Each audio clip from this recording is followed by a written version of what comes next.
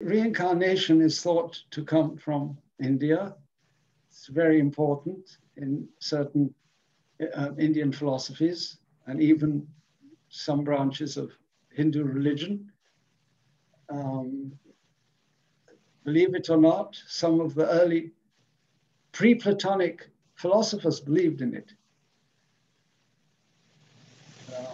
Some said humans are recycled and their souls come back either in other humans, or if they weren't very good in their lifetime, they'll come back in rats and wolves. And they were very specific.